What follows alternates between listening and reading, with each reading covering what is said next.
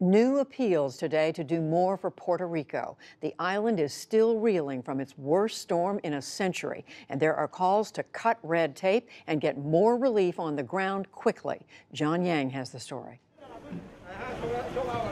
A full week after Hurricane Maria hit Puerto Rico, patience, like so many other things, is in short supply, especially over federal disaster aid.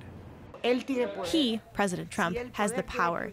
If he could show his power in Puerto Rico, things would be different, very different. Many people don't trust him. For a second straight day, President Trump defended his administration's response, saying the government is doing everything it can. Massive amounts of water, food, and supplies, by the way, are being delivered on an hourly basis. It's something that nobody's ever seen before from this country. Today, Puerto Rican Governor Ricardo Rosselló said the U.S. territory needs a sweeping aid package. The proud U.S. citizens that live in Puerto Rico, wanna work, wanna deal with the emergency. Our ask is that we treat Puerto Rico equally, that we attend to the devastation, and if we do that, we can avoid a humanitarian crisis in the United States. At a Senate hearing, Acting Homeland Security Secretary Elaine Duke said efforts are hampered by the condition of the Puerto Rican government. The capacity of the Puerto Rican government is severely diminished, both because of Hurricane Irma, their prior existing financial situation, and the devastation wreaked by the direct hit of Maria. We're using the DOD to now help with distribution. That generally is something that the Commonwealth would do itself. Senators of both parties pushed Duke to waive long-standing shipping restrictions, known as the Jones Act, to help get supplies to the island. That waiver was given to Houston, was given to Florida. It's a week to be able to get even a vessel to them. So the longer it takes to be able to get that waiver done, then vessels can't even start getting there. Much of the aid that has reached the island has not made it much farther than San Juan. They have not evaluated the real level of damage, and they are doing what they can, however they can. But since there isn't communication, people don't know what to do or how to do it. With help like a U.S. Navy hospital ship, the Comfort, still days away, states and municipalities have sent help on their own. Even individuals like NBA player J.J. Barea are pitching in. He borrowed the Dallas Mavericks team plane to fly aid into his native Puerto Rico earlier this week. For many on the island, it remains a do-it-yourself recovery with a patchwork of desperate fixes. We'll take a closer look now at the situation on the ground in Puerto Rico. For that, I spoke a short time ago with Camila Domonoske of NPR. She joined me via Skype from the capital, San Juan. Camila, I know you're in San Juan now, but I understand you've been out into some of the areas around, especially into the mountains. What have you found there? What are conditions like there? People have absolutely no power. Most people don't have any running water. The water situation in particular is quite dire. Where there is bottled water available in grocery stores, the lines are incredibly long. So when we were up in the mountains near Calle, near Ay Bonito, near Coamo, we saw people gathering water from mountain streams to drink, to cook with, to clean with, waiting in line for non-potable water that had been sitting stagnant in municipal tanks for days, and going to rivers to take baths and wash laundry. Many of these people, their homes were completely destroyed or partially damaged in the storm, and a lot of people said they haven't seen any aid whatsoever reaching their communities. The mayor of Coamo, I spoke with him this morning, and he said that the sum total of aid that his municipality received was 5 pallets of water, which is nothing compared to the need. You say people out in the hinterlands, as it were, are seeing very little aid. How does that compare with San Juan? San Juan is somewhat better off. It's still difficult for people to find resources even here. The lines for ATMs for cash are very long. The lines for gas are very long. I've talked to people who have driven all over the city looking for generators. I talked to a family whose generator was actually destroyed in the storm, and there's simply none to be found.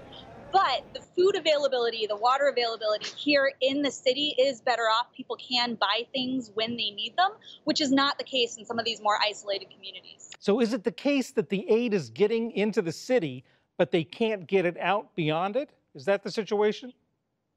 That's the frustration that I was hearing from people in these communities and even from the mayors who I spoke with this morning here in San Juan, who were coming to petition to ask for more help, to say that they need more resources in their communities.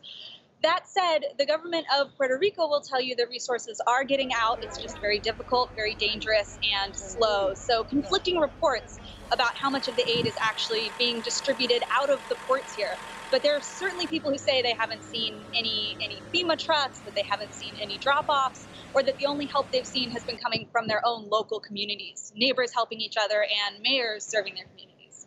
Do you get any sense of why that is? Is it that roads are blocked, that there are no drivers, there are no trucks? What's the problem?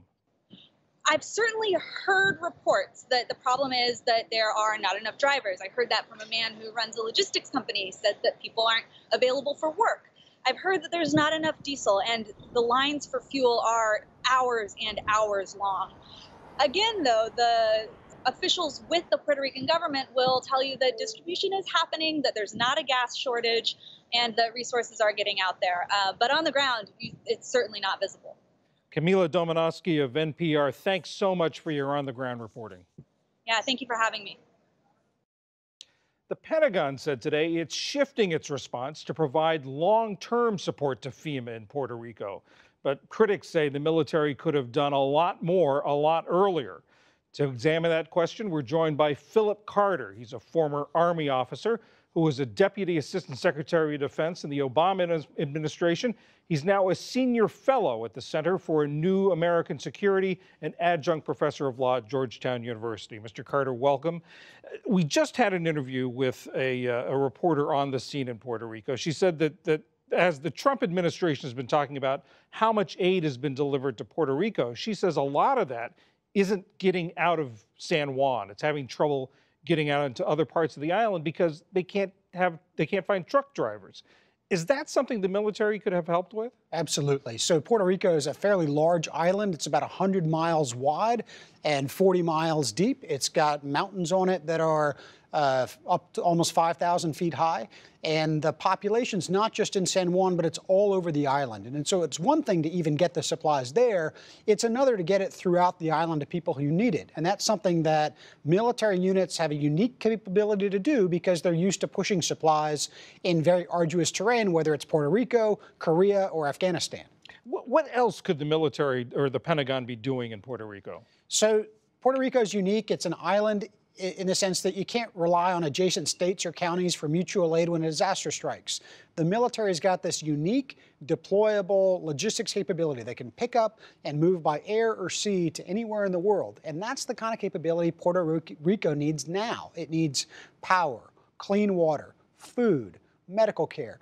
And the types of support the military provides its own troops in combat can be life-saving in a place like Puerto Rico after a disaster like Maria. You talked about medical care. The Pentagon announced this morning that the hospital ship, the Comfort, had been requested to get underway, but it's not leaving getting underway until Friday, and will take 5 days to get to Puerto Rico. That's right. And in the interim, there are ground units and others that can plug that gap and also do things so that Puerto Rico's existing infrastructure can continue to function. The Pentagon said today that roughly 50 of 70 hospitals are still operating, but they need fuel for their generators, medical supplies, clean water, and other supplies. And those are things the military can help with, too. Should the Pentagon have been asked to do more earlier in response to the hurricane? That's a hard judgment call. The FEMA and Defense Department were stretched already by Harvey and Irma, and for them to have leaned forward into the Maria response might have been too much. That said, they certainly underdid it, and now we're seeing the effects of that judgment call. And we've heard about the military being stretched between Afghanistan and Iraq and overseas, but are they stretched in terms of the domestic response to things like this? Yes, and part of the problem is that a lot of the logistics units necessary for the Puerto Rico mission come from reserve components. And it's harder to call them up and deploy them than simply snap your fingers and send the Marines or the 82nd Airborne Division down to Puerto Rico. Those units take days or weeks to mobilize and deploy, and pulling them off of whatever training or deployment cycles they're on can also be taxing to the Pentagon. Phillip Carter of the Center for a New American Security, thank you very much. Thanks, John.